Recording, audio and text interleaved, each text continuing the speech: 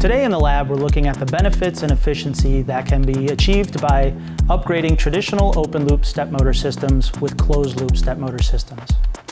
Power consumption has a negative effect on revenue when energy bills run high.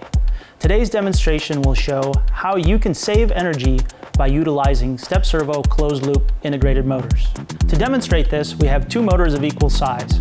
One motor will be controlled open-loop by a basic microstepping drive. The other motor is a StepSERVO closed-loop integrated motor, which has a drive, encoder, and controller integrated into a single package. To help us with this demonstration, Matt's going to operate the dynamometer. Did you know this could do this? Yeah. Are you ready? Now I am.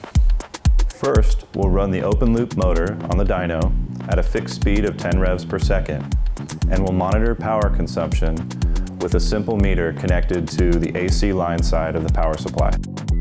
At a load of 50 ounce inches, we see that the open loop system draws 0.73 amps and consumes about 87.2 watts of power. Now, we put the StepSERVO closed loop motor on the dyno at the same speed of 10 revs per second and a load of 50 ounce inches. We see that the StepSERVO closed loop system draws 0.42 amps and consumes about 50 watts of power.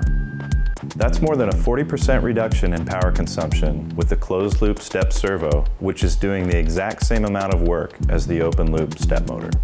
What you've seen here is important for any customer concerned with increasing motor efficiency and decreasing power consumption. Thanks for watching, and see you next time inside the lab at Applied Motion Products.